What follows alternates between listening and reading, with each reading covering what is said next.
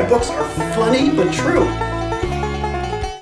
Hi guys, I'm Kevin McCloskey. I've been an author and illustrator for over 50 years. And what I really love to do is visit schools and libraries. I've done that in Pennsylvania, where I live, in Virginia and Maryland and Minneapolis, Minnesota, and I've been to Denver, Colorado and San Francisco, but I can't visit schools and libraries right now, so I'd like to invite you to visit my studio. And so my studio is in my garage.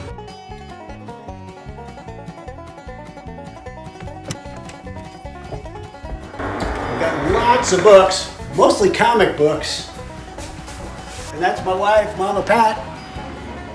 There's my house space. Here's my light table, my flat files where I keep my artwork flat, my computer, which I do use, all my paints and supplies, brushes and pens, and here's my cranky. I want to tell you about that in a minute. This is my light table, and it's really just a table with a light in it.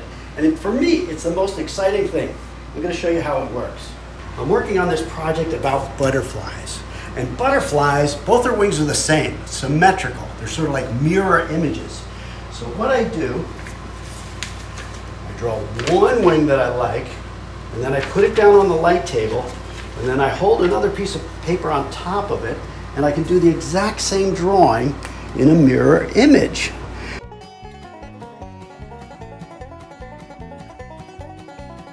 Now I've got the left wing of the butterfly and the right wing of the butterfly, and it's that simple. What I'm really excited about is my new technology. I love technology, even if it comes from another century. I got my friend Emil's to make me this box, and it's called a cranky box. A cranky is a device. Before they had computers, before they had televisions, kids would go and sit down and watch a cranky show. My poop is good for the soil, says the little worm. Ew, says the girl, but it's true. Worm poop is filled with nitrogen and it's good for the soil. Something's fishy. This is called a flat file.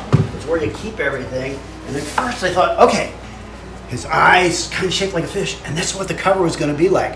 And it's very simple. I draw on cardboard, and it didn't work out that way. I went and I did a much better face. This is my pigeon hat I sometimes wear at schools. And on the back, the kids get excited when they see this, but it's really toothpaste.